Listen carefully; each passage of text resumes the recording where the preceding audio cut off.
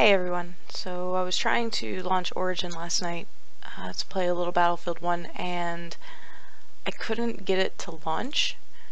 So I would click on the Origin icon and nothing would happen.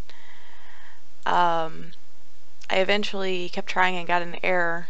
I can't recreate the error right now, but I think I know how to fix it, so we're going to walk through that really quick. Okay, see the thing comes up and then it disappears. It just goes away and you can't log in. So we're going to go to the Origin folder and we are going to look for this thing right here. But before we do that, I'm going to make sure that it's not running in the task manager. Alright, we're good. So I'm going to delete this. And just so everyone sees it, that was the Origin Thin Setup Internal. So delete that, and then I'm going to go to Origin, and I'm going to misclick and not do what I want to do. I'm going to go to More and Run as Administrator.